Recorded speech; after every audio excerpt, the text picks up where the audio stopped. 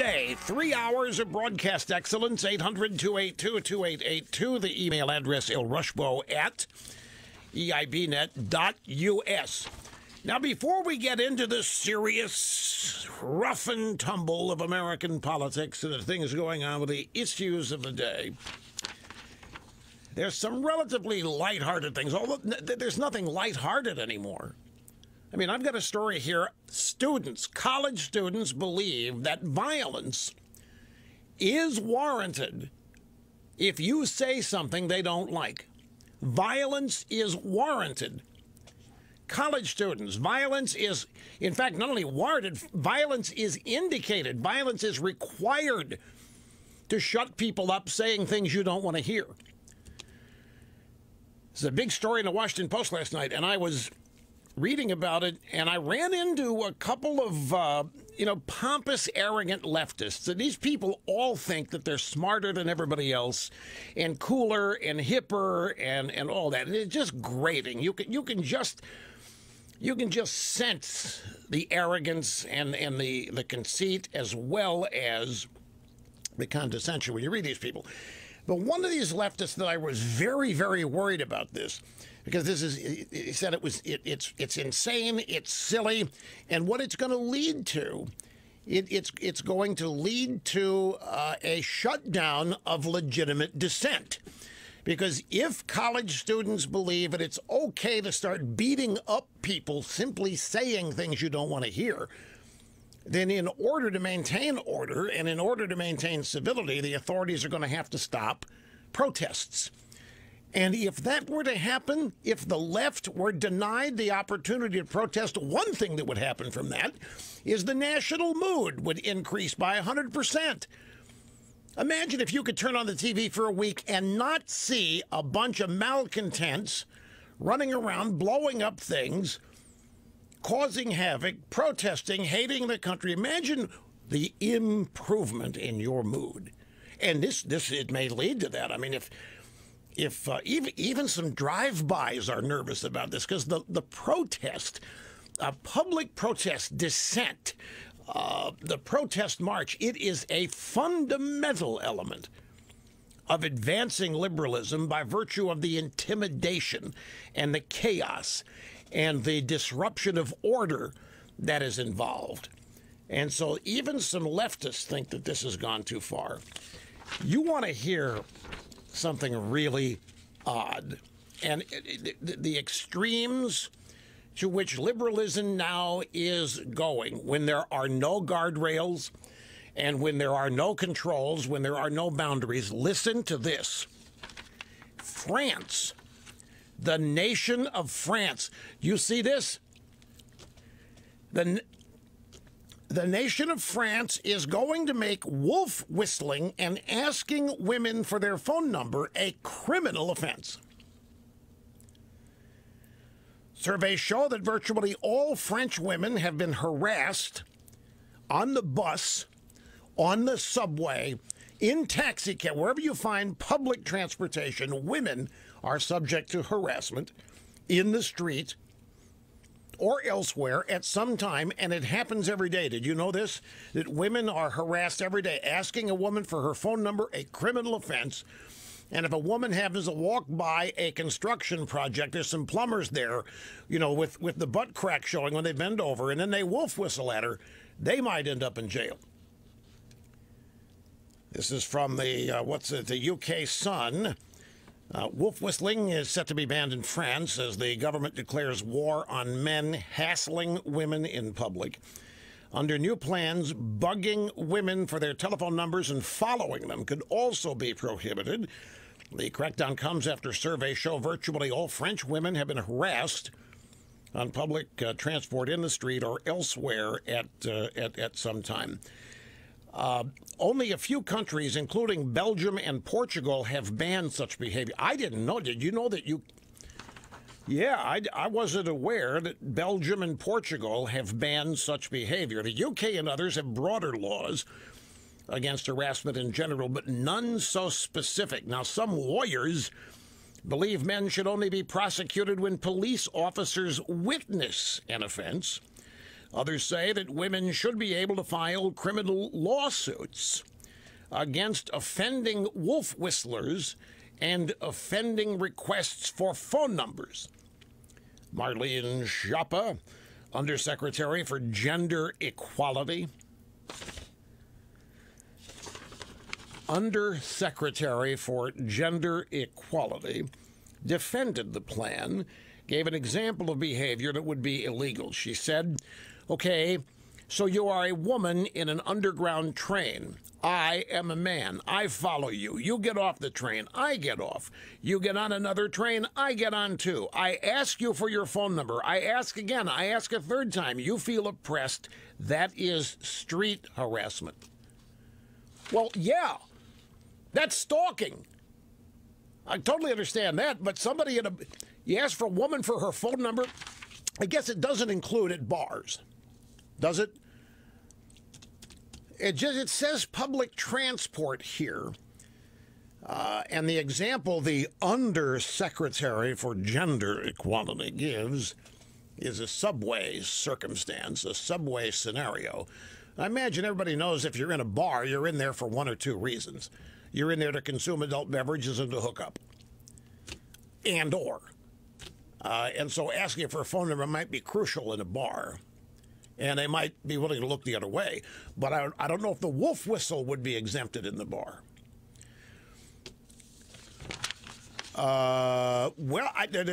There's no similar criminal behavior for women when they approach men. Women apparently the only victims of this. They are not perps. So women can stalk and oppress and ask for phone numbers, which is good because the guys would love that. And, of course, women, they don't whistle at men, but, I mean, you know.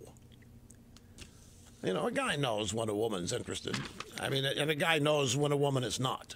I mean, when a woman's interested, wild horses won't stop her. If she is not interested, there isn't any amount of money or anything else that will make her so. Guys instinctively know this. But there's no reciprocal. I mean, women apparently are not capable of behaving in this criminal fashion. A lawyer in France accused the Undersecretary for Gender Equality, Marlene Schiappa, accused her of seeking to outlaw heavy Latin chat-up lines. This guy's name is William Goldnadel, and he said, this is an assault on Latinos. This is how we operate, and women love us. The swarthy, dark look, women love us, especially fair-skinned women. They fantasize about us, and to have this go, this is crazy, to say that we can't ask for the phone number. He said the only consequences of the law would be to enrich feminist lawyers and to clog up the court system. Well, that is true. No question about that. 1/5 of college students say violence against controversial speakers is acceptable. Senate GOP reaches a tentative deal for a 10-year, $1.5 trillion tax cut.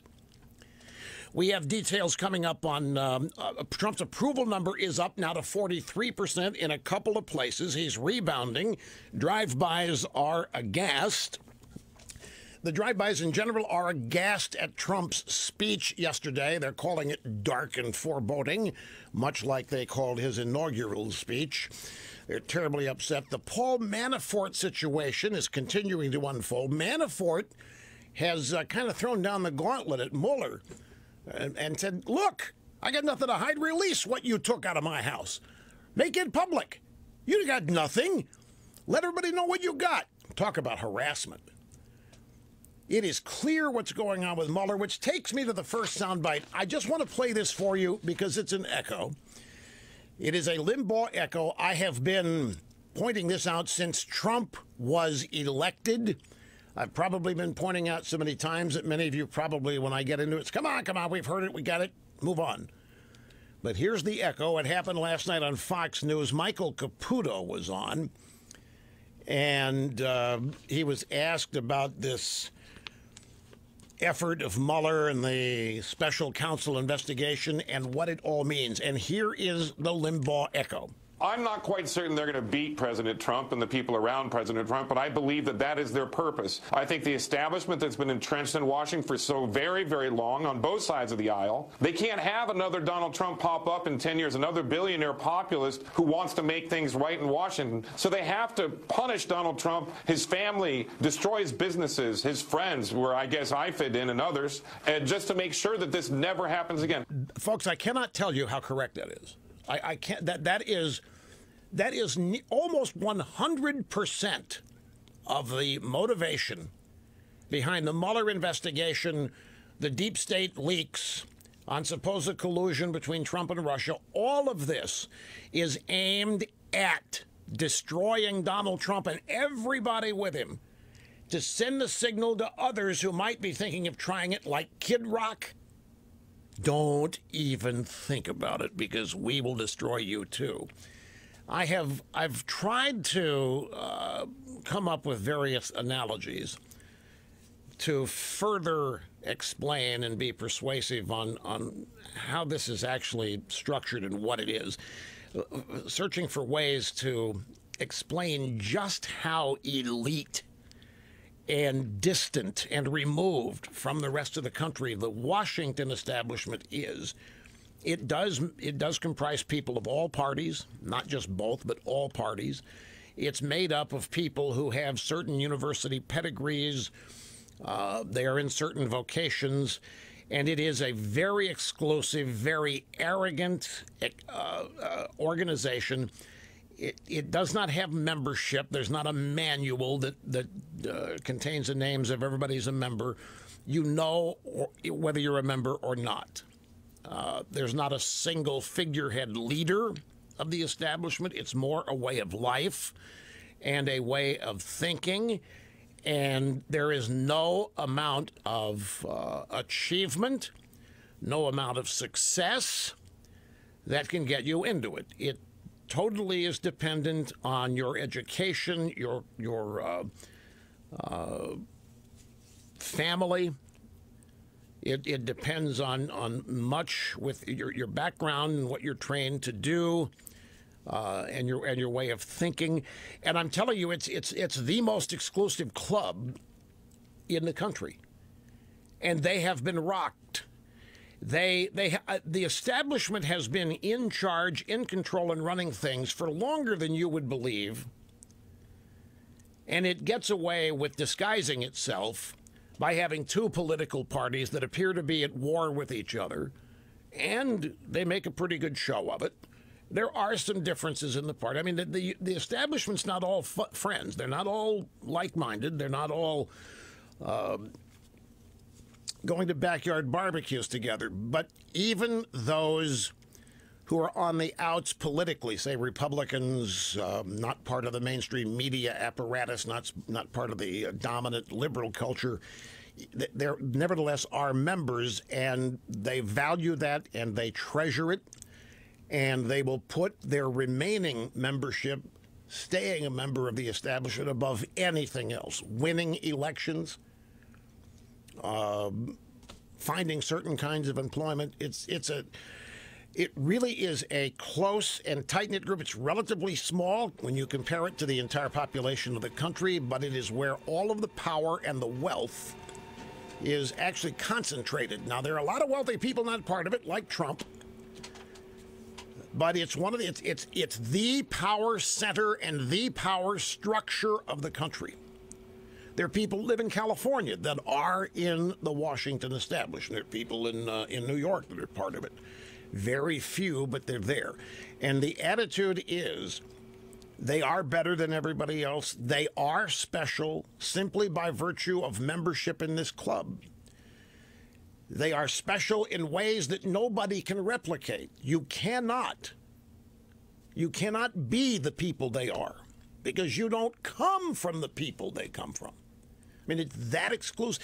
You can't grow up having no knowledge of the establishment and end up going to school at Harvard and doing well and automatically end up in the establishment. It's doable. Of course, it's been done, but it's not automatic. And as I say, there's no initiation ceremony. There's no clubhouse. It's an attitude, it's an aura, and the attitude is one of total superiority, supremacy, knowledge, power. They're better and they know it than everybody else. It doesn't matter how dumb or stupid they are. These are the people ruining everything, by the way. These are the people that got us $20 trillion in debt. And the people that voted for him in large part. I mean, you can't exempt the dependent class totally from this, but you get my drift. And Trump will never, ever, no matter what, he never, ever will be admitted to this. No matter what he does, no matter what he says, no matter how many friends he makes that are in the estate, it will never happen. They can't permit it. If somebody like Trump is permitted in the establishment and is an acknowledged member of it, then there goes the establishment. Everything they have used to keep people out will have blown to smithereens. He can't become a member of it, and he shouldn't even try or want to, because the things he would have to do to convince them he's worthy would mean betraying everybody that elected him. And he's not going to do that. But Caputo here is more right than he knows. This is the Mueller investigation. 17 investigators, all Clintonites or Obamaites. They're looking at Trump business affairs 10 and 15 years ago. And I will guarantee you they're looking at Trump's tax returns that have been made public and that $900 million tax deduction. If they can wipe Trump out with IRS penalties and taxes, they will do it, folks. If they can wipe him out, they won't care. They have no compassion. There's nothing humanitarian about this group whatsoever. If they can wipe him out, they will, to send the message to everybody else. Don't even try it. I got to take a break. We'll be back. We'll continue after this. Nothing to worry about until next week if it keeps happening. But that's for later. Grab audio sound bites 14 and 15 yesterday at 15 first. Wait a minute now. No, got to go 14 first. I thought 15 was years ago, but it's not. Hillary was on NPR Fresh Air yesterday afternoon, and the conversation, the host was Terry Gross, and she said that she might contest the election. I mean, it's lunatic. But here's what she said. Would you completely rule out questioning the legitimacy of this election if we learn that the Russian interference in the election is even deeper than we know now? No, I would not. I would say... You're not going to rule it out? No, I wouldn't rule it out. This woman, folks, is not all there. Obviously, she's now on her book tour, her excuse tour, which is embarrassing everybody. Have you noticed the number of drive-bys and Democrats publicly saying, Hillary, pack it in. Hillary, take it somewhere where we can't see you. Stop it. You're not going to be the president. You're not going to be a nominee again. Stop it. You're hurting us. You're causing us big problems. We need a new face. We need a new body. We need a new hairdo. We need everything new. We can't have you continue to this is being said in a number of places. So that was yesterday during the day. Last night she went on Colbert's show. And so what do you mean questioning the legitimacy of the election? There's no constitutional mechanism to question the election. What are you talking about? So as I say in the book, Yeah. Nobody's talking about contesting the election, including me. But I do think, no, because there is no mechanism. Wait a minute. Earlier in the day, she told the NPR audience that she was considering contesting, even if there is no way, no matter what would be judged about the election, that she's going to be president. And if she's harboring that illusion, then it's better than we even thought that the woman lost. I mean, this is dangerous, dangerous psychological territory, and we are bearing witness to it here. It's a sad day for the Limbaugh family. My Aunt Ann passed away very early this morning, natural causes, a long illness. She's the wife of my Uncle Steve. They lived in St. Louis. He was, until his retirement, a federal district court judge, Eastern District of Missouri. His son, my cousin, is now that federal judge. But Ann was, when I turned 16, big deal, get your driver's license. You know what was you know what became it? I became the official Limbaugh family deliverer of Meals on Wheels. She insisted on it. And I would go to my mother, what is this? You do what Ann says. Okay. So I'm delivering Meals on Wheels. I'd never heard of it. I'm 16 years of age. The point of that is that she was charitable to a fault. She was selfless. And she didn't suffer fools. And in her family, she didn't permit them. It was just a force of nature. And she was always been so supportive of me, even when it was challenging to do so. She had a full life. She was one of the grand dames of the family, a genuine matriarch, and she's going to be sorely, sorely missed. She and her husband, Uncle Steve, married well over 50 years, and it's. These things happen. You know, it's one of the. I've always said that I look forward to getting older, and the day has not yet come where I regret that. Every year so far has been better than the day before, but the older you get, death is something that's more frequent and more common among your family, your circle of friends, and so forth. It's unavoidable, obviously. But she was just a great, great lady with impeccable taste and a wonderful personality, always smiling. And she was inspirational to everybody who knew her.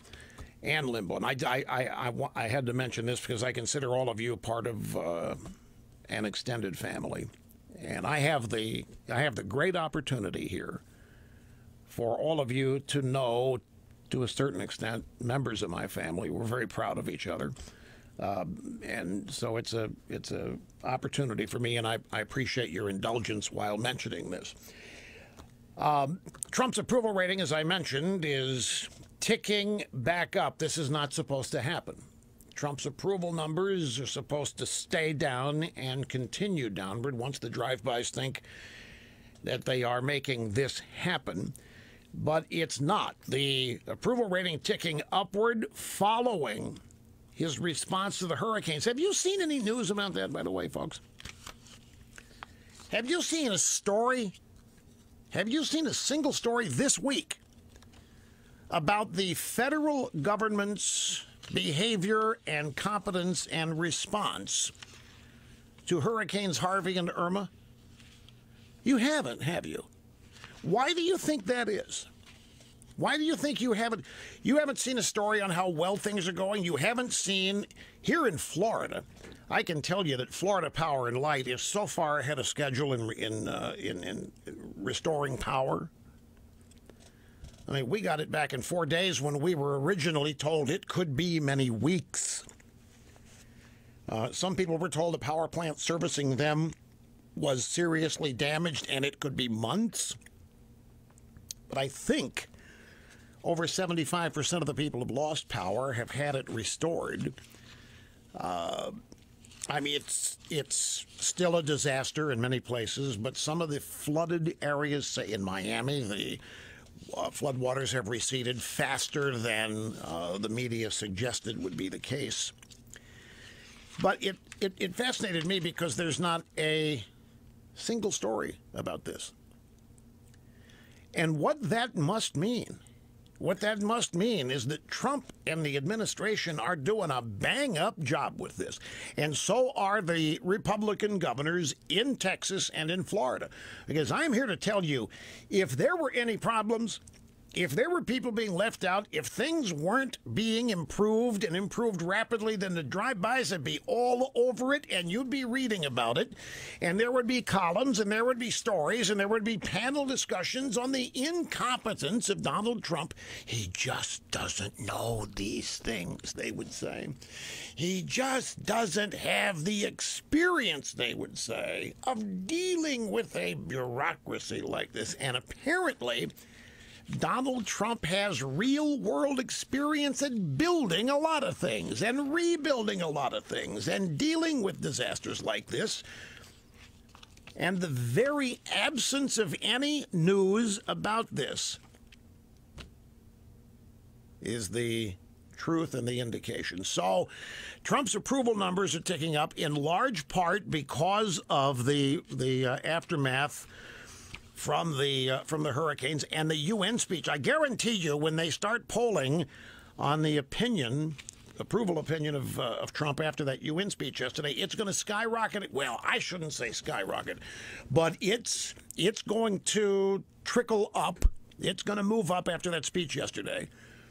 And the disconnect on that is breathtaking to behold. You listen to people in the aforementioned establishment, and you can do that by watching anybody in the drive-by media, and they think it was embarrassing.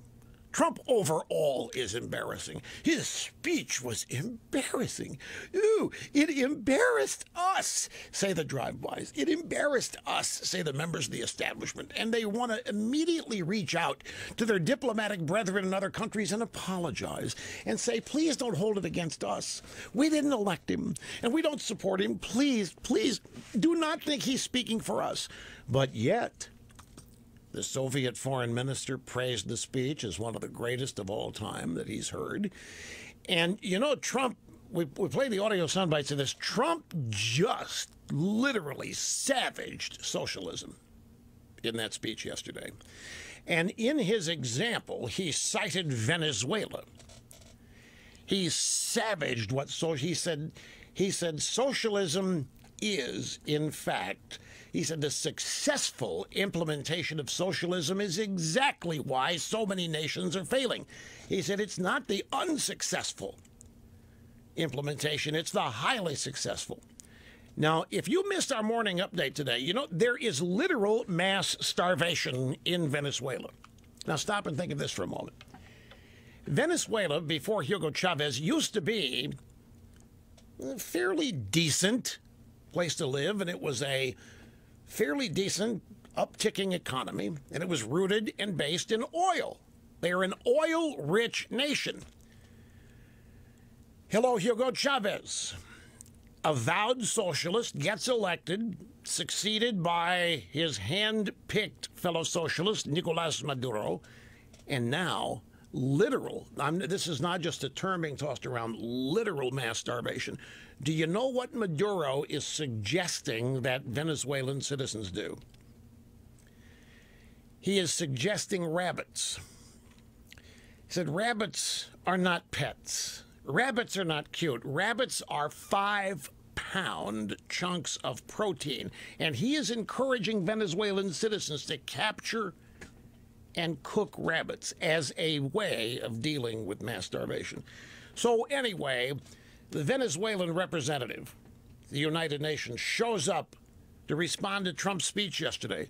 And he said, unknowingly, I mean, it's another indication about out of step all these people on the left are. What was that? What was that? Was that Ronald Reagan brought back to life? Is that, boy, we had to listen to Ronald Reagan again? Damn right, Mr. Ambassador, damn right that's what it was. But he thought it was a great insult to call Trump Reagan. You know, Reagan was an avowed anti-socialist and anti-communist, and also didn't care much for Hugo Chavez. People like him. So here's this ambassador ripping Trump as being an incarnation of Reagan, not knowing that well over half the country is hearing it and applauding it. So Trump's approval numbers ticking up, and it is based on performance. It is not based on buzz. It's not based on PR. It's not based on spin. It's not based on the media singing Trump's praises, because they're doing the exact opposite. Trump's approval number up from the mid-30s now to 43%. And it's based solely on performance, taking a sufficient number of calls. And, you know, you might think it's no big deal, but people were on hold here for an hour and a half and didn't make it on the program. And I feel badly about that. So I have vowed to try to make amends for it a little bit today. So we're going to start. I'm not ready to go to the phones, but I'm going to use discipline here. As we were talking about yesterday, discipline, self-reliance, staying on straight and narrow, working hard, all these things that the left says is now white supremacy. What would I talk about if I wasn't? Next up is the drive-bys saying, yeah, Trump insists on America first, but who's going to follow him? It's a piece, the Associated Press. I got a pretty big section here on Manafort to get into in terms of what's really going on, and this is a gigantic. The Manafort, the Mueller investigation. More and more people that I trust are calling this a giant cover-up of the real scandal, the Hillary email scandal. That all of this, even after the election, Obama said it's technologically impossible for the Russians to affect our elections. He said it before the election, said it afterwards. But shortly after he said that, 24 hours later, the Hillary camp starts blaming Russia. Then we got the Trump dossier, and this whole thing, we got unmasking of Flynn and Manafort and others, and it's beginning, since there hasn't been any evidence of anything here. People are now people I trust, are beginning to think that this whole thing is what I just said it is. It's an effort to destroy Trump and his business. Especially to wipe him out and anybody associated with him.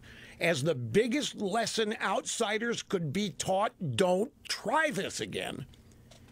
And at the same time, the real scandal that Comey and everybody abruptly stopped, and now this is the cover-up for, is the Hillary Clinton email scandal and the Hillary Clinton Hoover of sucking up dollars from all over the world for her foundation before she was president, selling access. Those are the things that I'm talking about, legal and intelligence professionals who have been paying attention to, as we all have. But there's nothing there. Now, this pre-dawn raid, picking the lock, Manafort's house, and now Manafort, release what you found. I got nothing to hide. I didn't do anything. And I don't doubt for a minute whatever this is. I know it's an effort to destroy Trump. And I don't mean just destroy him reputationally. They are going to try to wipe him out, folks. That's what this all is. And everybody associated with him. And Caputo said it on Fox last night, one of his Warriors' close associates. And the real cover-up is what was going on with the Clintons and Hillary and her email, and that cannot be permitted to be uncovered. That's how the establishment does stuff, and we're never to know. We are never to know that stuff. And we already know too much. And if you want to stay in the establishment, you're going to protect. Comey, you like being among us?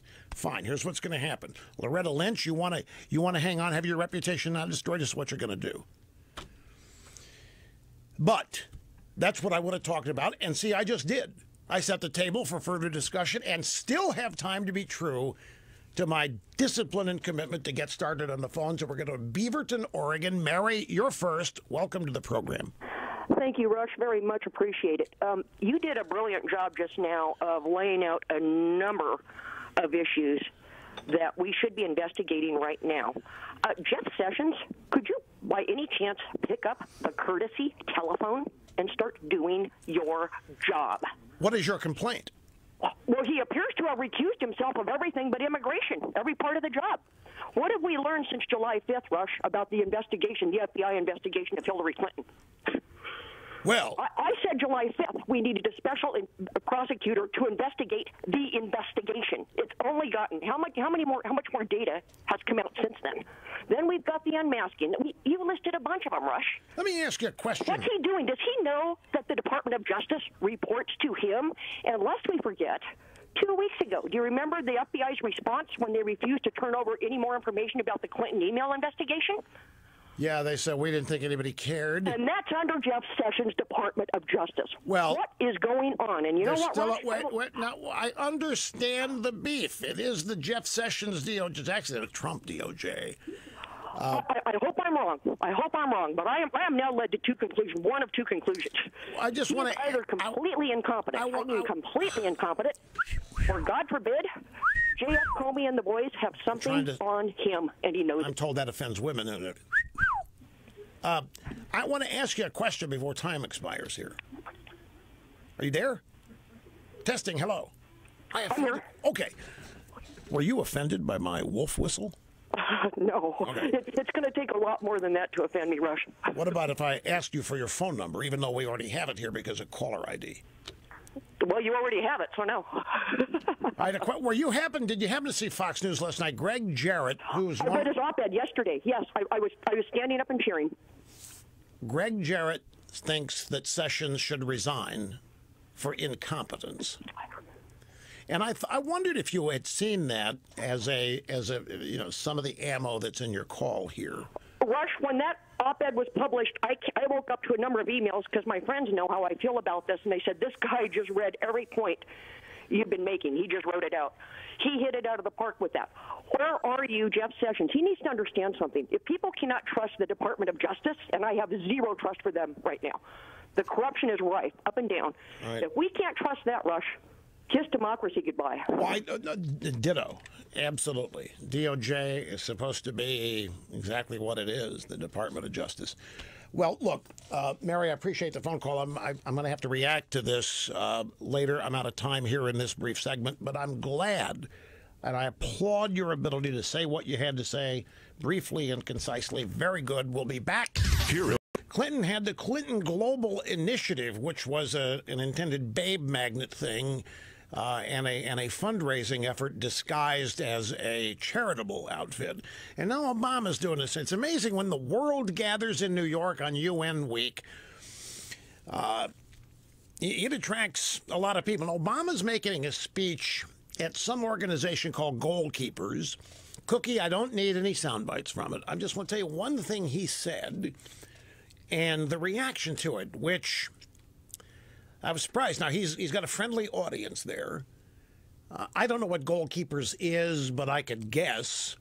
It's not hockey. It's probably about living a solid life, meeting and making goals, and sticking to it, achieving them, accomplishing them, even if it is the government supporting you. But Obama said that we live in times that everybody seems to be upset by. Everybody's on edge. Everybody's nervous. And he said he used to tell his staff in the White House all the time, and his family, that that was a silly outlook, that there was every reason in the world to be optimistic. No reaction from the crowd at all. Normally, optimism is an applause line. No reaction at all.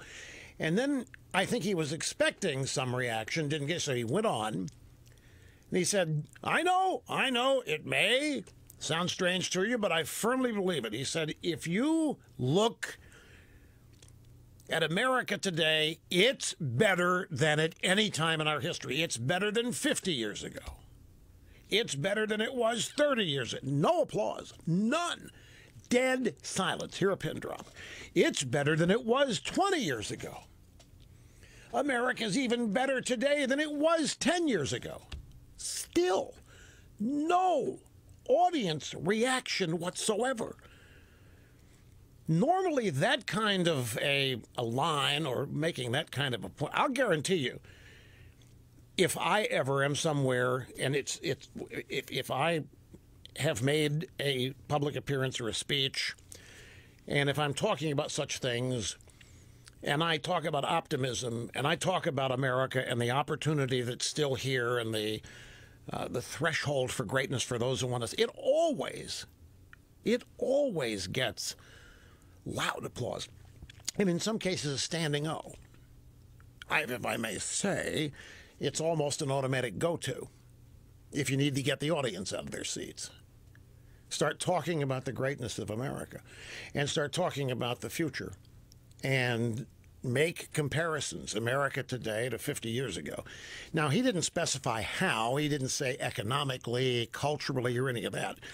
What I found fascinating was that there wasn't a single, that I could hear anyway, round of applause on any of it.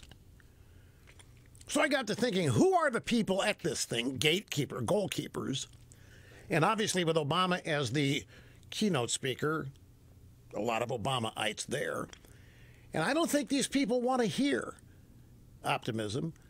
I don't think they want to hear that things are better in America today than they were 50 years ago, 20 years ago, 30 years ago. Even if people don't believe it, they will applaud the premise, because they want it to be true. And they're comforted by somebody who thinks it.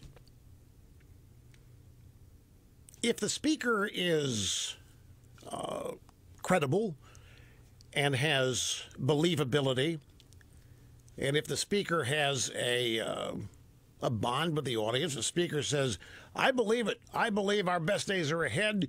This country is doing better today than it was 20 years ago, 30 years. In some areas, you could make the case. It's not even arguable. It always gets applause because even if people don't think it, they want it to be. But this crowd didn't make a sound. And Obama clearly expected them to. You could see.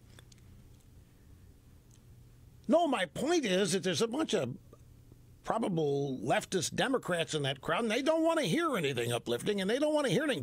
They want to have their negativism and their anger reinforced. And maybe he will later on in the speech. He's blasting the Republicans trying to undo Obamacare, and he'll no doubt blast Trump for what he said about the Iran deal. But in that just little segment that I saw, I found that fascinating. Because as I say, those are automatic applause lines. Well, I don't know. I haven't seen the crowd. But yet when Obama cracked a joke, they laughed. When he cracked a joke about how he doesn't look his age, he's much older than he is, and they laughed at that. So there's people there. Yeah. I got an email during the break. Rush, about your aunt who passed away, your Aunt Ann. Was she supportive of you even during the worst time? Yes. Folks, that's the thing about, I'm sure it's your family too, but in my family, and believe me, I've tested them. They are my family are typical Americans. They're head down, steam ahead. They're not into anything for public adulation, recognition of any kind, and yet they've always been supportive. Anne used to write me notes constantly, encouraging me, applauding me. She listened every day, and if she heard me say something she thought was especially poignant or smart, she'd fire off a note and tell me. Those kinds of things are invaluable. Getting support like that, and she did that with everybody in the family. She was funny as she could be. Her husband and her son became onophiles. You know what an onophile is? That's a wine aficionado. And they have their wine club, and they would have monthly dinners and tastings of the best wines they could get hold of. And Anne would always, just give me the cheap stuff so I can put some ice in it. Like my mother. My dad bought a Cadillac once. My mother refused to be seen driving it. She'd ride in the thing, but she didn't want to be seen. She didn't want town to get the wrong idea. And Anne was the same way. Give me the cheap stuff, so I can put some ice in it and nobody will complain. Always the cheap white wine. She drank the good stuff, but she never, I'm 66. One of her grandkids got married. Stephen III got married in Arizona this summer. And I don't care. I'm 66, but I was always a nephew. You knew it. You were the nephew, and you still hadn't grown. And to her, I was Rusty. Never, it didn't change. That's what I was growing up, and that's what I was always going to be. And she'd tell me that. Your dad was Rush, and your grandfather was Rush. You're Rush. It was all lighthearted and in good fun, but she always reminded you that she was the aunt and you were the nephew, in a funny and humorous way. But folks, the supportive, the support that I've had from all of my family throughout all of this has never wavered, and she was right there at the top of it, leading the effort. I'm going to miss her tremendously because she was, as most people are, she was one of a kind. She was confident. The older I get, the more that impresses me in people as a really valuable attitude. Genuine confidence is often the thing that opens doors, coupled with desire. But yeah, she was constantly supportive. I tell you what, let me take a break on that, and we'll come back here and we'll resume with the rest of the prepped show. I do want to spend some time on this study of American college students. 20% of them think it's not only okay, violence is required to fight offensive speech. Anywhere, on campus, anywhere. It's required. Now, where are they being taught this stuff? It's the Bill and Melinda Gates inaugural Goalkeepers. It's an event dedicated to accelerating world progress. Of course it is. Mosquito nets for everybody.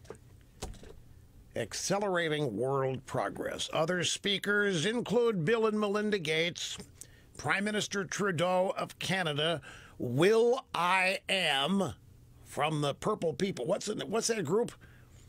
Black Eyed Peas, right? Then Malala and Stephen Fry, who's the British comedian. Those are some of the heralded speakers.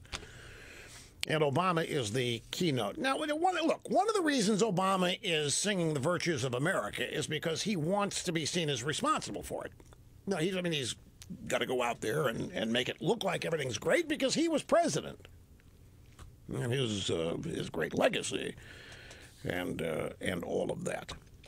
So I understand that. But still, it's a common thing for public speakers, public officials to say, to speak about the greatness and the optimism that exists and how America's better today than it's ever been and so forth. But the problem with that is that's not what people see in the media.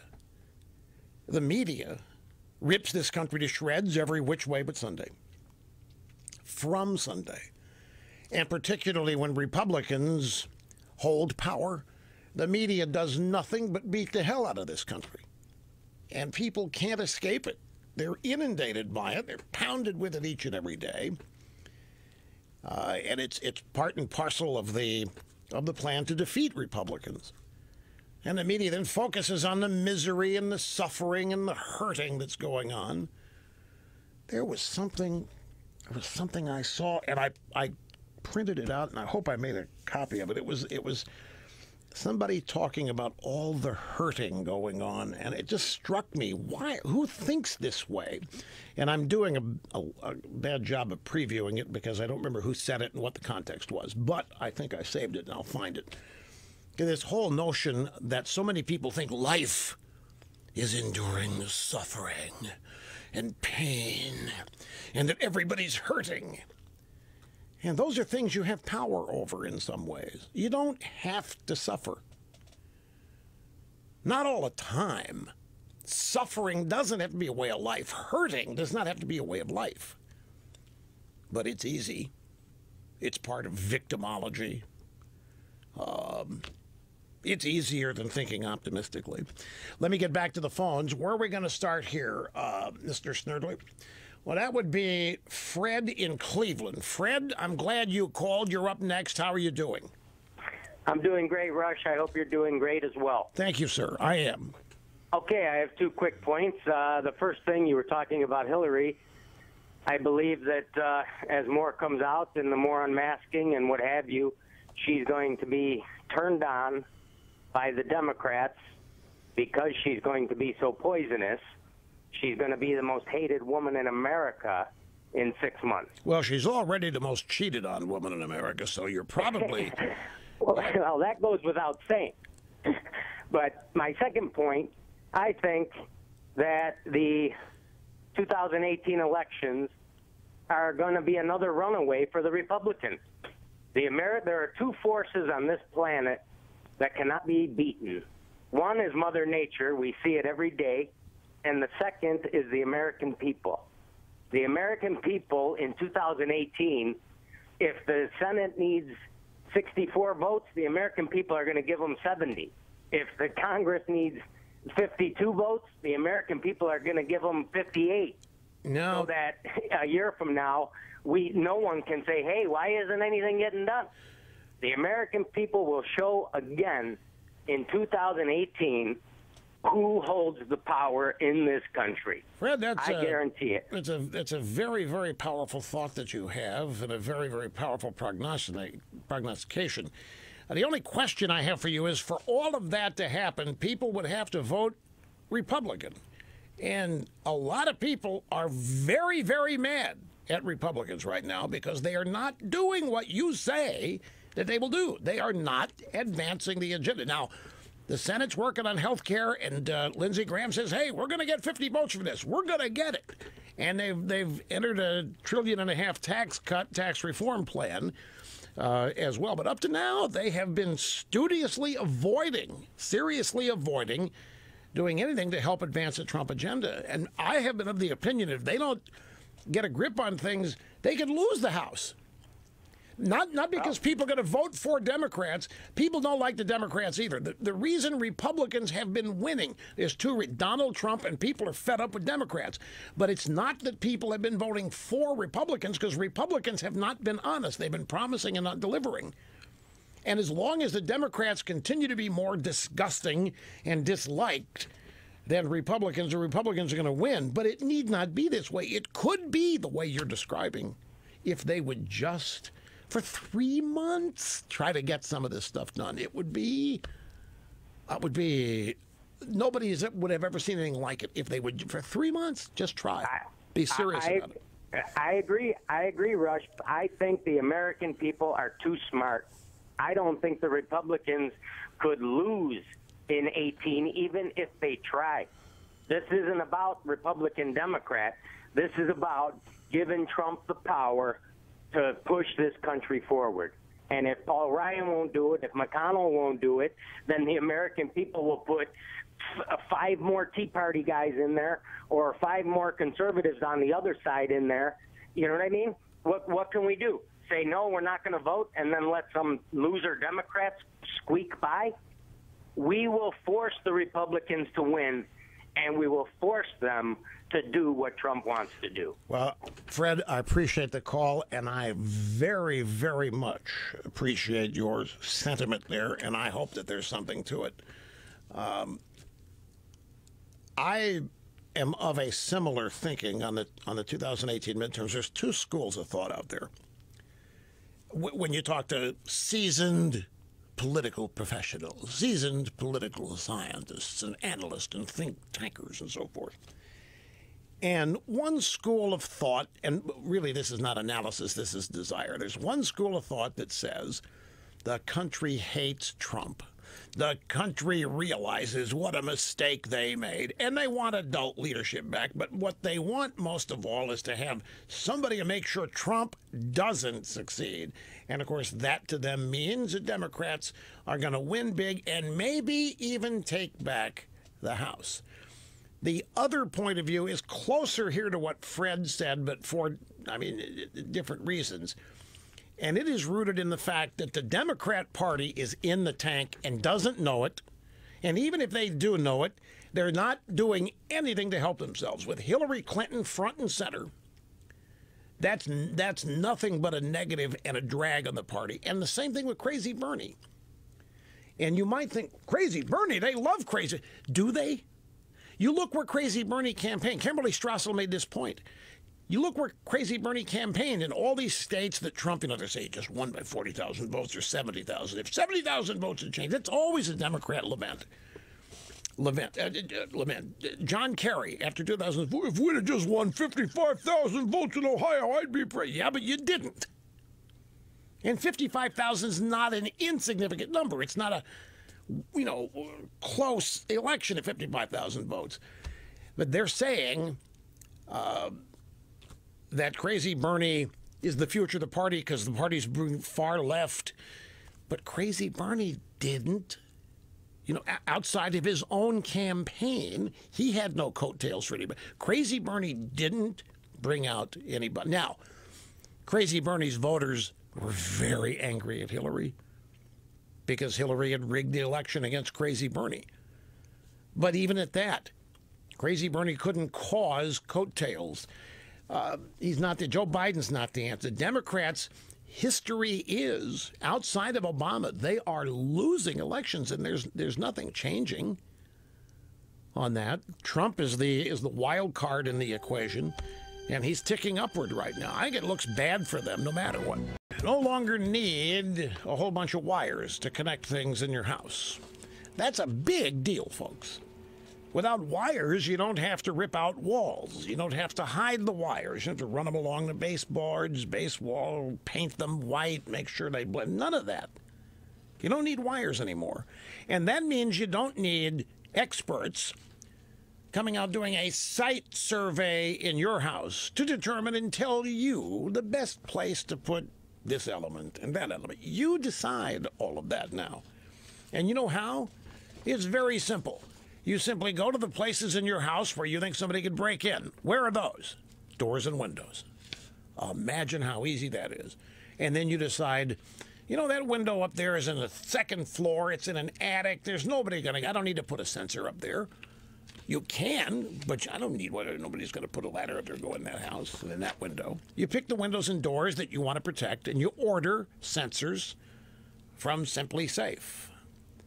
And those sensors show up. They've been pre-tested and configured, and you take the stick-em off the back and you put them on there.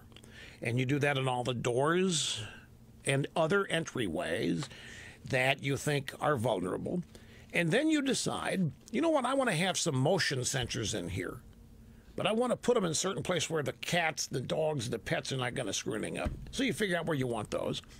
And then if you want sensors that detect breaking glass, you know, put them near a window.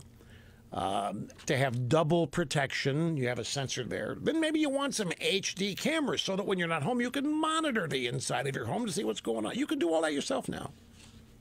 And it's just as effective, it's just as good as the guys that come out and do a site survey and run wires. And if there's a sensor that's bad, the app on your phone will tell you in an easily understandable way. It'll say sensor at whatever window, that you label it so you know what it is, not the company. I've been in houses with security systems, and they say there's a fault at window here and that part of it. I don't know where it is. I don't know what. It's always in shorthand because the display on the pad is not very big, so there can't be a whole lot of information on it. You determine what the names of all these locations are so that you know if a sensor goes bad or reports a fault. All of this you can do inside of an hour, and you have a home security system that's as effective as anything out there. And there's a base station that comes at the base station where all these sensors report to. So if there's a violation, this base station causes a gigantic siren to go off inside and outside the house if you want. And if you want that base station to then report to the authorities, if you want monitoring, if you want the cops and the fire department to be notified when one of those sensors is tripped, you can do that. But there again, $14.99 a month, $15 a month, no contract. Do it or not, it's up to you. And cancel it anytime. There's no 2-year contract, isn't $50 a month. This is the Simply Safe system, and it was the mother of invention made this possible. Guy who lived in an apartment at college. The landlord would not put a security system in. The guy had valuable things in there, so he invented a security system for his apartment. And now that is Simply Safe. The website, simplysafeusa.com. No harm in looking. That's the website. simplysafeusa.com. In addition to putting a system together ad hoc like this, they have a couple of their most often purchased systems. You can see those at Best Buy. If you want to go that route, you can do that too. But start it all off at simplysafeusa.com.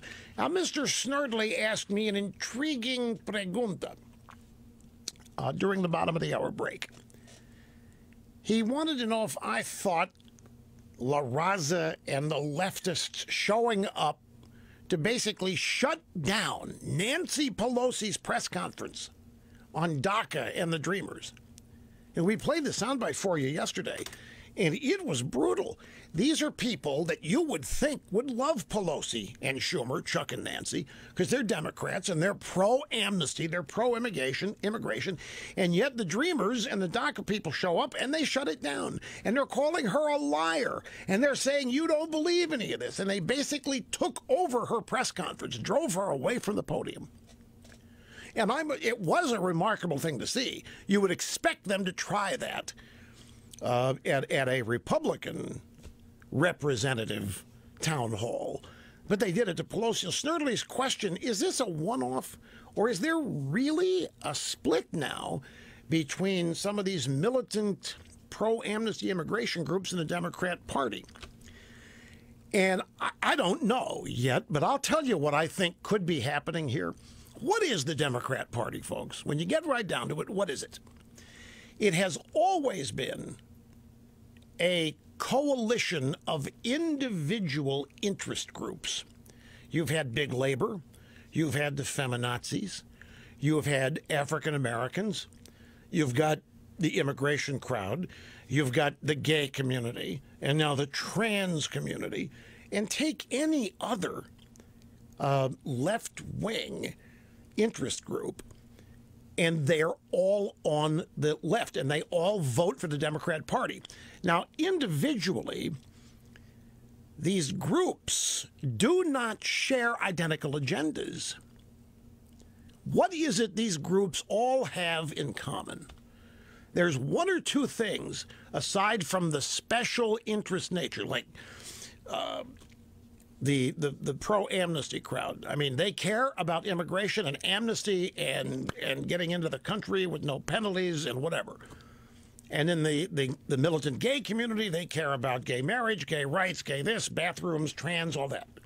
And then big labor, they care about whatever they care about. And the African Americans, they care about. What is it that has united this coalition and has made it unified to the point that it routinely and regularly and expectedly votes Democrat?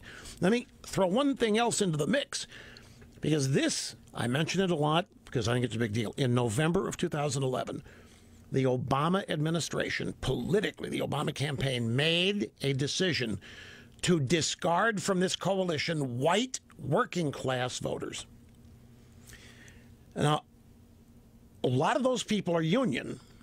A lot of them are actually blue collar, but the political clarification or qualification or description is white working class, which means middle and lower middle class. And the Democrats decided to stop trying to get their support.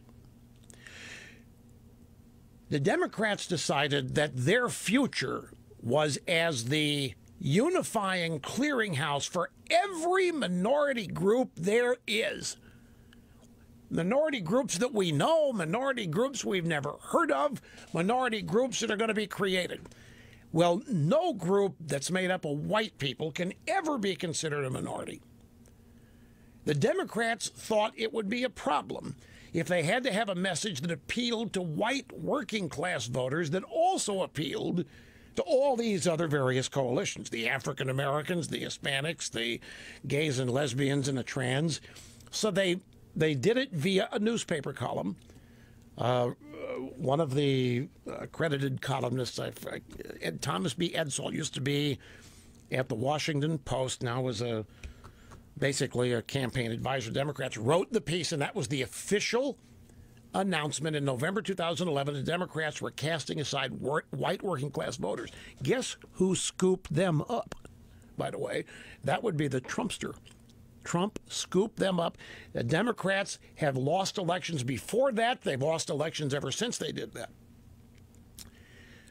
The one thing that kept them unified, all these different groups, the one thing that kept them unified, there was more than one, but the one thing that kept them unified was absolute hatred for anybody on the right, be they a Republican, be they conservative, be they libertarian. Absolute hatred, raw hatred for us is what unified all of those other groups. And the Democrats relied on that, and I think took a lot of it for granted. And I think a lot of these groups are beginning to realize that they have been taken for granted. Look at the African American population. Look at what the Democrats have promised them, and look at what the Democrats have assured them versus what they've gained. And it's not close. And look at the illegal immigration crowd that wants amnesty. Despite the drive-bys, we're not moving in that direction. With Donald Trump as president, fewer and fewer are trying to get in. There is constant talk of building the wall.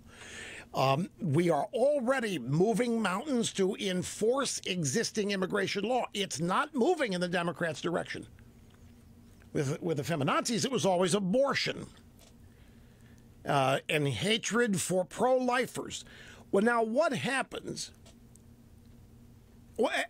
One other thing, the belief in expanding, growing government as the source of all money and power. Those were the two things that unified. But at some point, I always thought that these groups were going to have to start analyzing whether or not all this money that they're donating and all this time is actually worth it. The 8 years of Obama did not help African Americans. The 8 years of Obama, I mean, we're going backwards on everything. They're going backwards on everything Obama touted. We're trying to repeal and replace Obamacare, and the effort is ongoing, and Trump makes it sound like he's going to get this done at one point or another. So I think it's possible, we don't know yet, but I think it's possible that these groups may be tired. The Democrat Party's the same old faces, and they're old now. And it's the same old assurances, and it's the same old promises, but they're not able to keep them. And so I think some of these groups are getting frustrated with the lack of progress despite all the money they're donating and all the time they're giving. I mean, look at them. They're protesting. They are rioting, and it isn't changing anything. Nothing is getting better for them as far as they're concerned. And who are they relying on to make it all better? The Democrat Party. So while with the immigration crowd, the dreamers that showed up at Pelosi's event, whether that's a one-off or not, time will tell. But I think the Democrats are in more trouble on this score than anybody's willing to acknowledge, because this is a party that's getting older and weaker and smaller. Their fundraising at the national level is so far behind the RNC, it's amazing. And the Republicans, believe me, are not loved and adored by their supporters. They could be making such progress in the face of all this. And it's an opportunity being blown. I really think we had a story yesterday or the day before, somebody positing that we might, because of Trump and because he's got no ideological grounding and he'll go wherever he has to go to succeed. He'll go wherever he has to go in the political spectrum to make something work, get something done. This guy theorized we could be witnessing what nobody ever thought possible, and that is the actual dissolution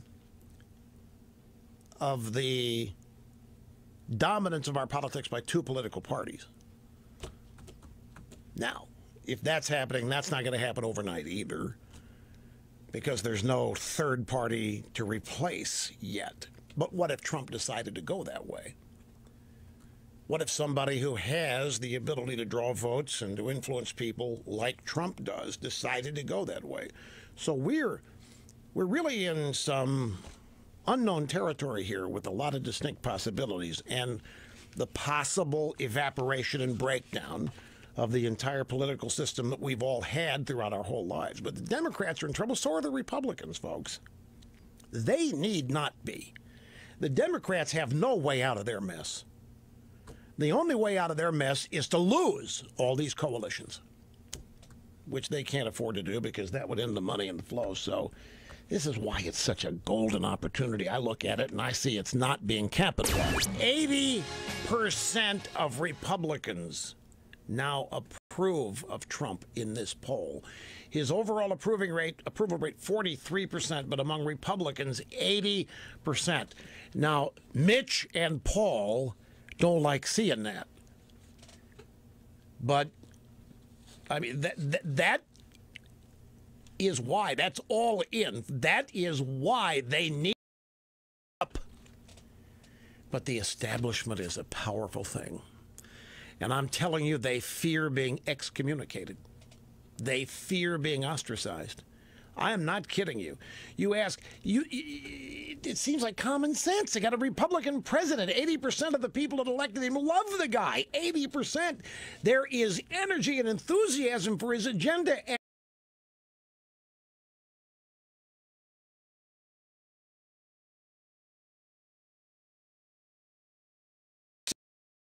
See what's happening to Trump. They see what Mueller is doing. They see what the deep state's doing. The real power in Washington, D.C. is in that club, the establishment, the elites, whatever you want to call it. But despite that, and by the way, this number, this 80%, that's before the UN speech. It's in thehill.com. President Trump's approval rating ticking upward following his response to 2 major hurricanes and his bipartisan negotiations with the Democrat leaders. Remember, I told you the morning consult poll, Trump voters don't care that he's working with Chuck and Nancy. They love and believe and trust Trump. And if he's got to work with Chuck and Nancy to do his agenda, they're going to support it. There isn't any party loyalty here that's guiding this. But when you get down into the actual voters, 80% of Republicans now approve of Trump. That and the election returns are all anybody needs to begin the enactment of Trump's agenda.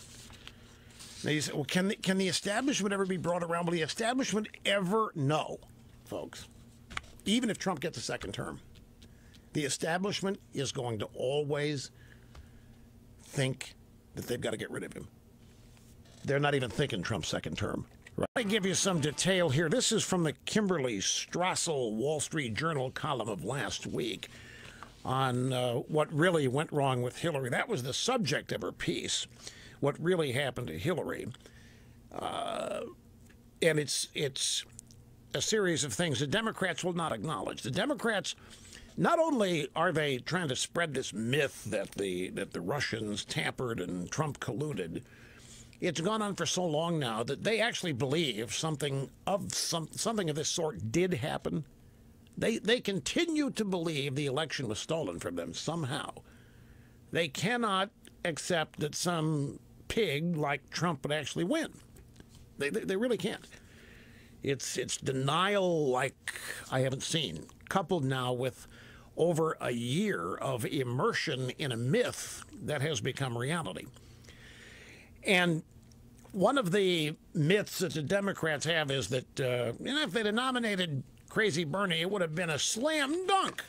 Crazy Bernie was the leftist, the proud leftist that the Democrat Party has become, and if he was a nominee, and Ms. Strassel tries to illustrate in her piece that that's not the case.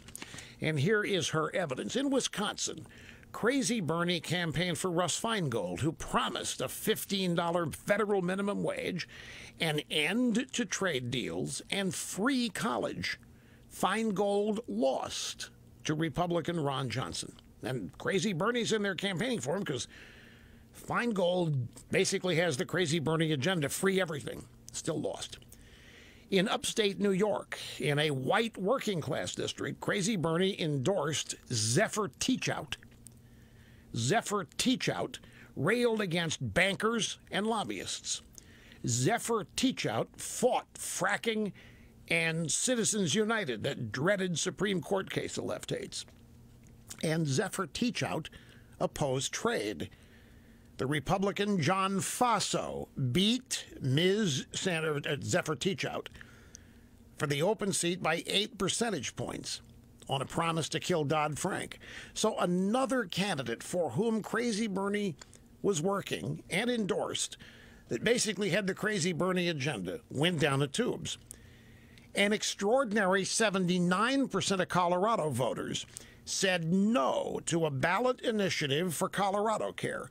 That's the state version of Crazy Bernie's universal health care proposal. This is a state that Hillary won, and Crazy Bernie had 79% of voters vote against his idea.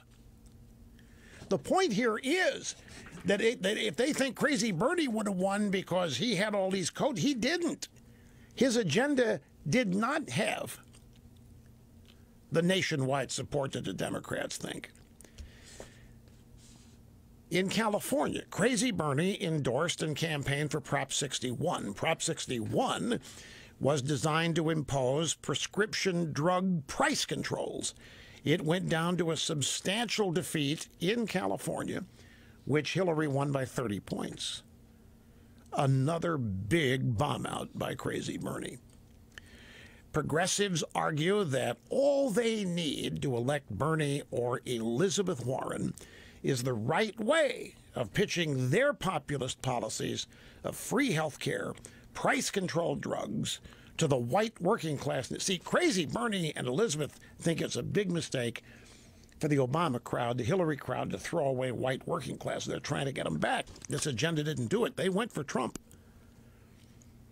They haven't been able to sell free health care and price controls on prescription drugs even to bright blue states. Now, she points out here, Republicans have failed to unite or govern or pass their biggest priorities, but the political analysts are setting themselves up for another surprise if they ignore the big reasons the Democrats lost. The Democrats lost on issues. Hillary Clinton lost on a combination of issues and personality. She's just not liked. There's nothing, don't take this the wrong way, but there's nothing attractive. There's nothing attractive about her agenda. There's nothing attractive about her personality. Hillary's whole pitch was, it's my turn. I am owed. I deserve. And she had the hubris to think that a majority of Americans thought so. Yes, Hillary, we do owe you. Yes, Hillary, you deserve to be president because of all of the excrement sandwiches that you have been forced to eat. Yes, Hillary, we feel sorry for you. Yes, Hillary. They didn't think that way at all. She still doesn't get it. AP, Trump insists on America first. Who will follow? Now, let me tell you something about this America first. What do you think Trump means by it? Yeah, he does. But it's not just that. I actually heard Trump explain this. And some people in Trump's administration explained this. And I was watching, Fox has this analyst that appears on some of Gillian Anderson, or Gillian, there's so many, she worked in the National Security Council. She's on the staff, I think, for Obama. Okay. And she was talking about this, and she had heard exactly what I heard. And what Trump means by this, America first, also means the UK people being UK first. And in Belgium first. Trump's belief is exactly what I said yesterday. Trump believes that if every nation believes in itself rather than believes in being subordinate and subservient to a global organization, the whole world is going to be better. With everybody trying to be the best they can be. He doesn't mean put America first over everybody else. But he says compared to the world and global organizations, screw that, I'm going to do what's best for America. And he further explained, I think the Brits ought to do what's best for them. The theory is that in all of the Western democracies and free nations, there's enough commonality that these nations banding together to put themselves first has a lot of commonality. And the way it was explained, it made sense. In this, I remember watching this Gillian, I'm not sure it's Anderson, Gillian Turner, that's what it is. She was saying, when I heard this, it completely changed my view of Trump on this. He fleshed this out for me in a way that I had not understood it.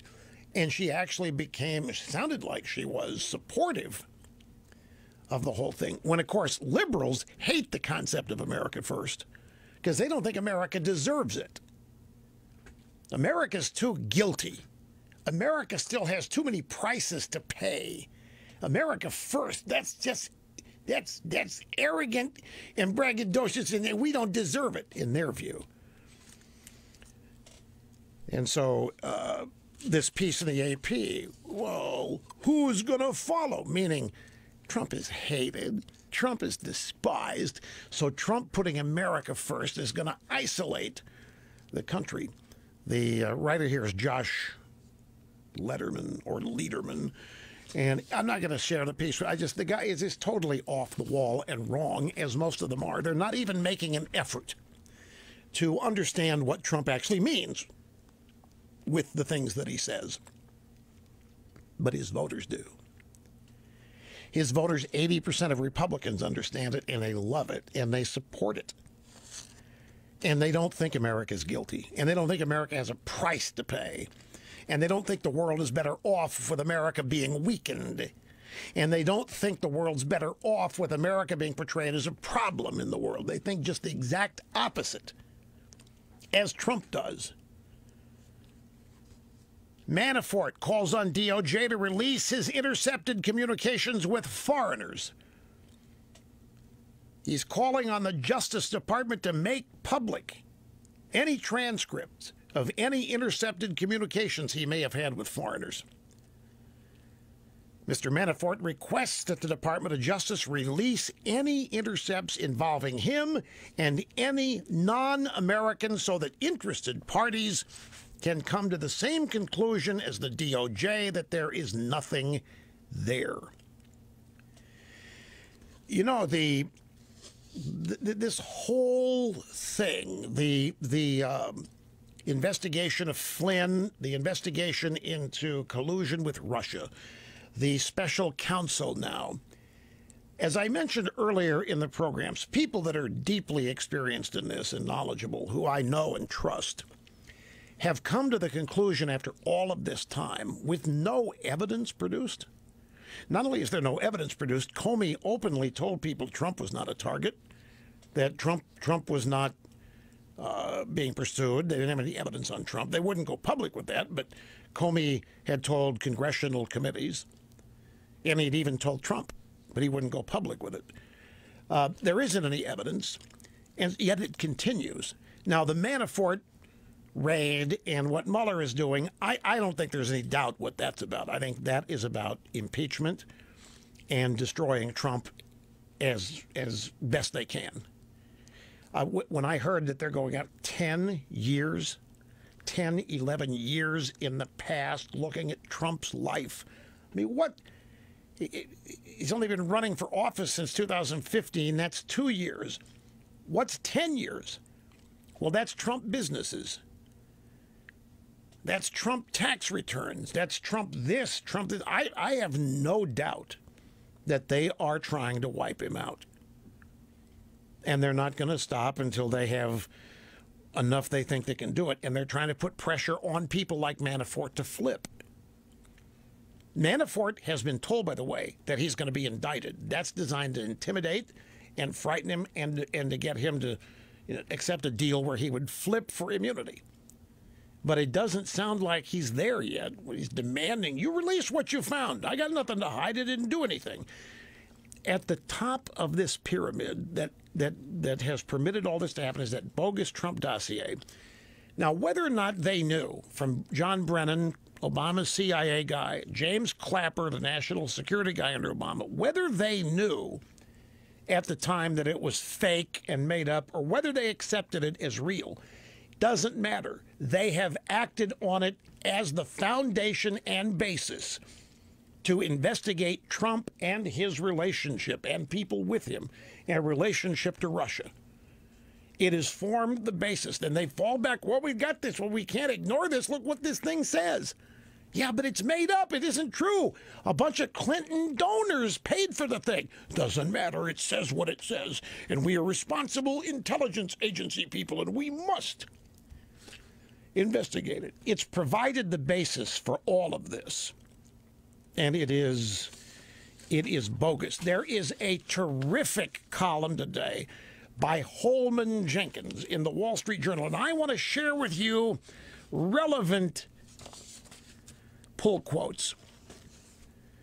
Mr. Mueller's recent apparent diversion into Trump business history and or the tax practices of Paul Manafort, not just a hallmark of a special counsel fishing expedition.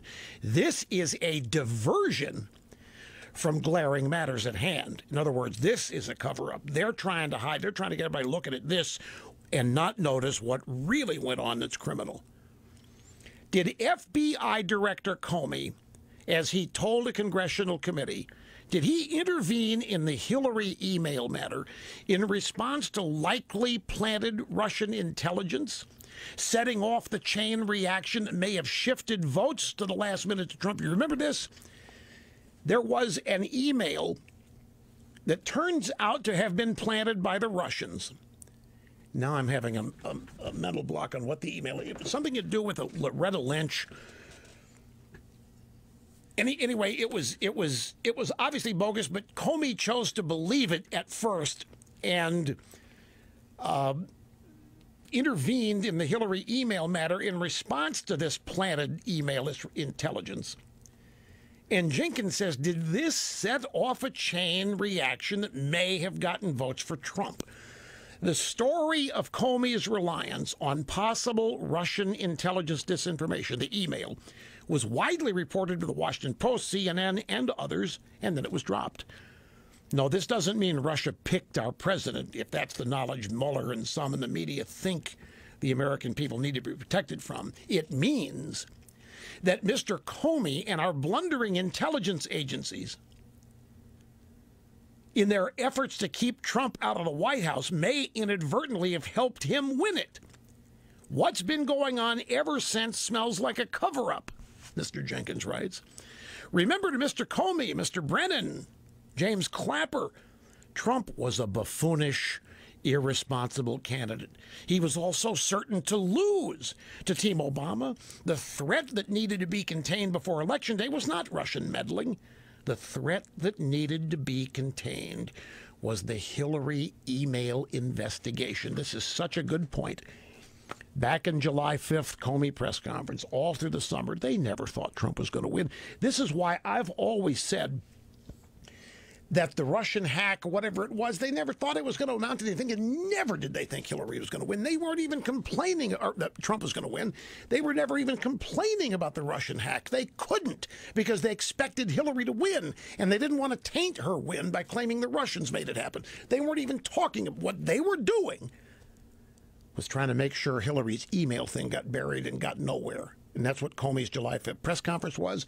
And it's Jenkins' opinion that all of this, the Manafort stuff and all of it, is a continuing, Mueller, a continuing cover-up of what was really the irregular / potentially criminal behavior. And that's Hillary, her illegal emails and servers, and all of that money being collected on that server as donations to her. I got a reason. I'm going to tell you what it is. It isn't me. It isn't me. I couldn't care less. I'm just asking.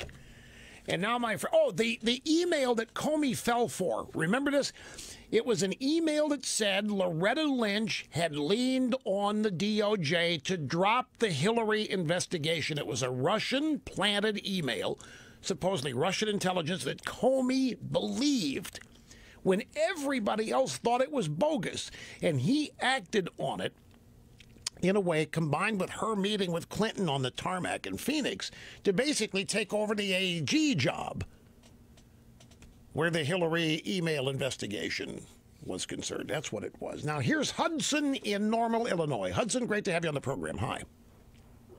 Russ, to your point about Democrats trying to divide groups, this is an observation about dividing males from females. Okay. Last night, I watched MSNBC Election Night 2016, and I noticed two things to that point. Number one, at Hillary's event, when you would usually see them in groups of 4, 5, or 6. They were generally unattractive, but that's not really my point. but they were rarely with guys. And if you look at the women at the Trump event, you frequently saw a woman with a man.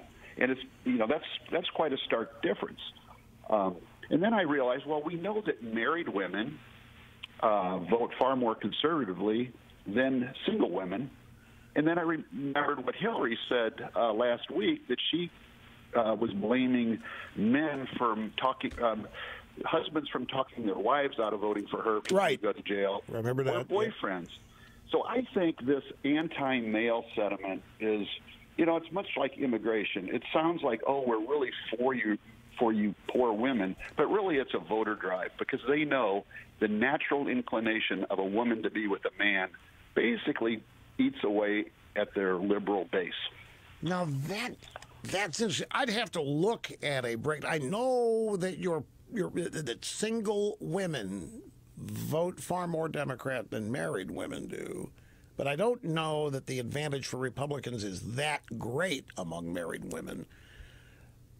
But your observation that women at the Hillary rally were in groups of 5 or 6 with no men, and the opposite at the Trump rally, that's not hard to explain. Pregnant pause there for the tone. News story, it's an ongoing news story of the credit bureau being subject to a massive security breach. We're talking about Equifax. This has started a conversation about how to protect yourself and your online identity. Even though you and I know what the answer is, every time one of these breaches happens, people act like, oh my God, what do I do? What do I do? We have the answer for you here. You become a LifeLock member. Now, as often as we might have talked about LifeLock, you and I, sometimes it takes one particular event or another to make people get into gear. Sometimes these things happen, and well, I don't have an account at that store. It's never going to happen to me. I'll roll a dice. You do that on a lot of things. Disasters hitting your house. I mean, people do this a lot. But something like Equifax, 140 million people affected, and they didn't tell anybody for 6 or 8 weeks, then that kind of gets everybody's attention. This event has shown that you do need to protect yourself online because no one else is going to do it for you. And even the most secure systems can be vulnerable. Now, if a credit bureau in the business of collecting enough personal and financial data on you to give you a credit score, if they can be breached, well, that's an indication that online hackers are more advanced than ever at hacking into these massive databases and getting people's personal data. And they don't want it to help you. Now, LifeLock is the single best online identity theft protection I know of. I've had it for years. It's not expensive in comparison to the time and money and aggravation that it can save you. LifeLock plans start at less than $10 a month. And remember, no one can prevent all identity theft. No one can monitor every transaction out there at all businesses. But among people who try, there's nobody in LifeLock's league. Nobody but LifeLock that you can rely on, because they have a team of people that does nothing but fix it. They work with you until it's all fixed if this does happen to you. They call it the restoration team. Go to lifelock.com right now or call them, 800-440-4833. Either way, use my name as the promo code. You'll get 10% off your LifeLock membership. Lifelock.com or 800-440-4833. The way it works is simple. You give them your Social Security and credit card numbers, and immediately a pattern of your spending is created by virtue of your behavior. And everything's fine as long as that pattern remains within the established parameters. But if there is a spending hike, like if your account shows that you're spending crazily when you normally don't, that's when an alert will go out to you. And they'll ask you if it's you doing this. And you reply, yep, it's me. Everything goes away. If, no, that's not me. Then they get into gear like you can't believe to track it down. Lifelock.com or 800-440-4833. Here's Michael in Weston, Florida. Welcome, sir. Great to have you here. Fourth-time caller, post-Irma, LifeLock member, dittos. Thanks to Well, you, Rush. thank you, sir. Great to have you on the program with us. Very timely commercial. Okay. Rush, I've got 3 topics in ascending order of importance. If you would like to go over them with me. Go for it. One's political. Second one is making the host look good, and the third one is education. All right. In the political, a couple of weeks ago, you started talking about the media's attack on the Trump voter, and maybe trying to cost him voters. But I didn't vote for Trump in the beginning, or in the first election, out of principal objections and image objections and things like that. But if I had known how much it was going to drive the Democrats and the media crazy, I would have voted for him, and I'm going to vote for him next time. Who did you vote for? Not that it matters. I'm just curious. I was a Cruz supporter, and because of, as I say, the issues with Trump, I didn't vote for any presidential candidate. Right. Okay. So. But now you would. Now I will. Now you would. Now, is it just because he irritates the left so much, or are there no, he's on the right. He's on the right track about a lot of things. His speech yesterday was brilliant. Okay. And things like that. He's on the right track, and I've never really objected to that. It was just kind of the way he went about it. I don't think it's a constitutional method in all of these things. Okay. What's the second point? The second thing is the parable about pictures worth 1,000 words. The Limbaugh letter this month was worth a whole library. It was great. The cover of the Limbaugh letter. It says it all. Well, thank you, sir. We don't get a lot of calls about the Limbaugh letter, but when we do, everybody on that staff just loves it. Well, they deserve some kudos on that. Dinesh D'Souza is great, and his article was great. Your interview with him. And the facts, I had just gotten off the phone with my sister about 4 hours prior discussing single-payer health care. And the lib lies that was in that section, I pulled it out and mailed it to her. Thank you. So it's very timely. Thank you, sir. That's how word spreads. The Limbaugh letter is 16. People don't know how difficult that is. Because look at 15 hours a week here on the radio that is then reproduced on the website. And yet here's this 16-page monthly publication that's now gone digital. What do you do to put things in it that haven't been said? It's a monthly challenge, and the people that put that together are excellent at it. Yes, I agree. It's a good magazine. And of course, they follow my example. That's why it's great. But really, in all candor, it is 15 hours a week. What is there not said? It turns out a lot. And the newsletter is the repository for it. So I'm really flattered that you mentioned that. Well, whoever had the cover, that was brilliant. Well, now, you said Dinesh. That's 2 issues ago. Which cover are you talking about? The cover of the Republican elephant refusing to take the shovel. Oh, yeah. You should have seen the original. The original. Brian, hold that back up again. Oh, okay. Yeah, he's going to bring it in. Yeah, this was the donkey is buried. Let me hold it up on this side, and Brian can. You brought it in. We can switch on the side camera so people get a shot at this. Well, let me add to that, Rush, if I may. Go right ahead. Well, I'm just saying that your observation about what the Republicans are doing to themselves is spot on. I didn't vote for Trump out of principle. I'm sure as heck not going to vote for a Republican like McConnell or Ryan out of principle either. They better get their act in gear. So you're not happy with them? That's an understatement, and I won't say more than that. All right. Well, you have been you've been exceptional here today. Well, I've got one third point that's important. Oh, I thought that was the third point. McConnell. Okay, what's the third point? Last point's education. And you've talked about it on the air, you've talked about it in the magazine, but the educational system in the country, the university system and stuff, is a disgrace. I give you, as a graduate thereof, the University of Missouri. Oh. And I'm a show me state kind of guy. But it's disgusting. But anyway, I know you support Hillsdale College, and I do too. And I just had the idea that it might be great. I know you do 2 marathons already, as far as for the leukemia and for the first responders and Marine Corps. But I really don't think your audience would mind too much if it was going to a worthy cause to have a third radiothon for education to support institutions like Hillsdale and their Barney charter schools. Right. I think that'd be great. And I'd challenge you that if you put it in place, I will match you dollar for dollar all the way up to $500. How about that? Okay, well, we'll put that in a hopper. You know, about the radiothons, we have given them a break for a while, and I'll tell you why.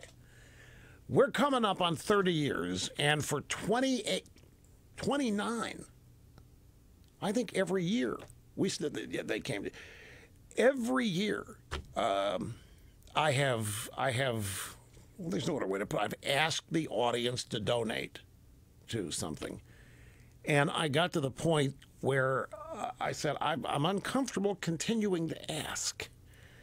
Those that have contributed and want to continue, they know that leukemia is there, and if they want to continue to give, they can.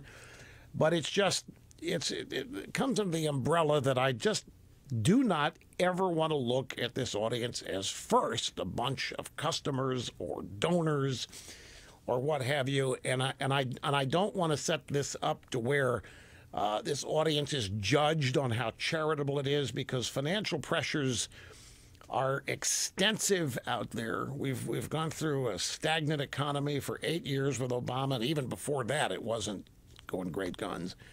And I just thought the audience needed a break, even though it's all voluntary. Just needed a break from being asked or cajoled or whatever to donate. Not saying that we won't return to it, but no. It's not like Jerry Lewis. That the muscular dystrophy. That was a whole different thing with him. He just got tired of. Or they wanted to change directions. This was just an active decision I made with all of you in mind. And after so many years, that I thought we had pretty much got what we were going to get, even though the audience is growing. Maybe I misjudged it, but that was my thinking on it. You could always resume it. What do you mean a lot of pushback? You think? Oh, Snerdley thinks I'm going to push back to reconstitute these things. Well, maybe we'll see. I'm very tough to reach, so even if there is pushback, I may not even be aware of it. Let me make sure here. I don't find women anywhere here in the description as a quick, but here's the numbers. Clinton married couples 59%. I'm sorry. I hate charts. I cannot translate these damn things. Married couples were 59% of the electorate. Trump got 52% of the married vote, and Hillary got 44%. Unmarried, 41% of the electorate. Hillary got 55% of the unmarried vote, and 37% went to Trump. So there's something to it. Now, 2016 exit poll found Trump won among married voters 52%, lost decisively among unmarried. The 26-point marriage gap in the 2016 electorate is large. In fact, it surpasses the 24-point gender gap found in the CNN exit poll. But this does not, it doesn't say it's women. It's just whether people are married or not. So the male-female break, if it's here, it's a chart and I can't tell. The word woman is nowhere, anywhere on this page. So, but the caller had a point that unmarried women tend to vote Democrat, married women tend to vote Republican, and apparently it's borne out there. We've been talking about college, chilling studies showing how hostile college students are toward free speech. 20% of them believe that violence is called for against people who say things you disagree with. 20%. Now, these are people going to college. It's cost a lot of money. Their parents have either borrowed a lot of money or spending a lot of money. Students themselves are going in debt just inordinately for an education featuring stuff like that. But still, the money is the money. The debt's the debt.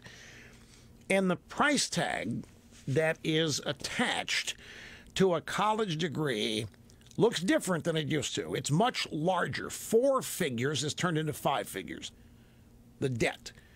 And total expense for an undergraduate degree can be 6 figures. If you go on to get a master's degree, med school, law school, that can be really expensive for a student, not to mention the parents who often foot the bill. We have a sponsor that wants to help as many people as they can with this. It's called SoFi, S-O-F-I, SoFi.com, and they try to help with all this. Now, to many parents, it's the single source of tuition financing that appears competitively priced when compared to the federal loan choices that are often suggested by colleges. That's what SoFi does, is try to improve on that. They're a financial services company that they've invested in helping parents get a better interest rate, an overall better loan, flexible terms. SoFi refers to this as a Parent Plus loan. Whether it's a new loan or you choose to refinance with SoFi, they work with parents in every case. And remember, their purpose here is to help you however they can get a lower monthly payment, usually by lowering the interest rate. If you're a parent helping your child get through college, SoFi can help. The online application process is fast and easy, and you can find what your new rate would be in 2 minutes or less. But you have to be accepted, and they have a criteria. They're looking to invest in solid people who have a commitment to working after college and so forth, the ability to repay it, essentially. You finish the application process, takes a few steps.